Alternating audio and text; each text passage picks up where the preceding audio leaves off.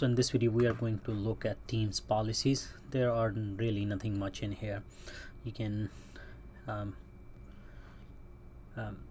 you can add a policy. We're gonna see what's the default one, and if you go in there, there's nothing. It says global. It says discover private teams.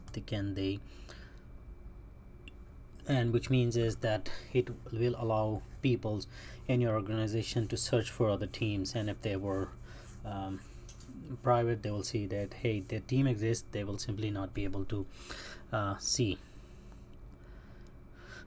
And the other one is create private channels. Do you allow in your organization for the peoples to make private channels, or do you want across the board every team to be public? So these are the options. If you were to remove it, apply, then nobody can make a private team. It should be grayed out if we don't get a latency issue here. Like if I go back here and try to create a private team, it could be a latency thing. With Office 365 there is a lot of latency issues, so let's get back to it later. Right now we go to the team policy and see what happens. So if you have a policy, you can reset it, meaning it will revert. For this, let's do this one. This is not the global policy. If we go in there, it says discover private teams, and I turned it off, meaning that if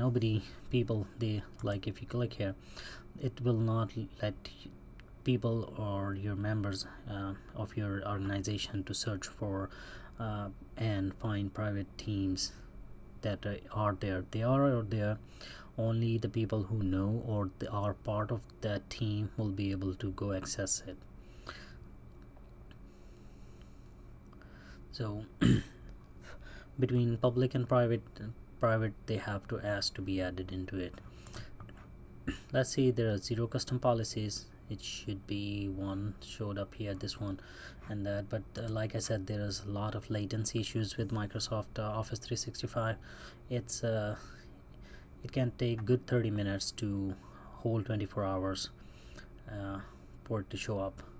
So this one is global policies, organization wide default. That was there by default, and this is the one that I created. Let's create another one. You click on add, you see create private channel is off. We can turn it on, but it was off because of this site-wide policy. You have to just type in a name. So if I were to make a name, I will say it's sales stats.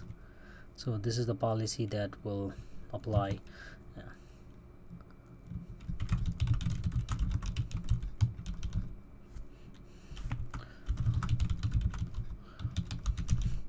And you just apply. So this is the policy. You can apply it to a team in there. If you go to manage teams,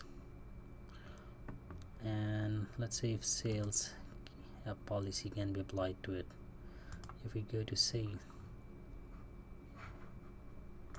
so this teams policy is not for does not apply on the team itself. It applies on the users.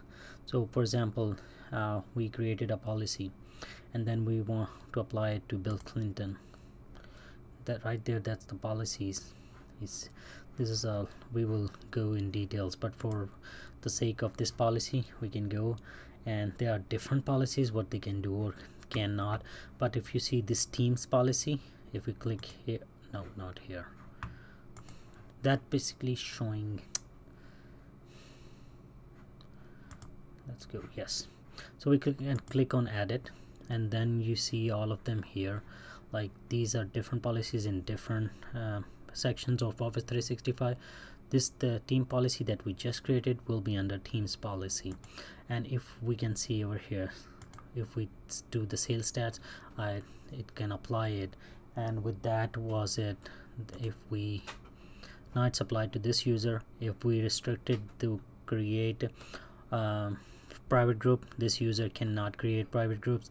If we selected this user cannot search and find private groups, so this user will not be able to do that.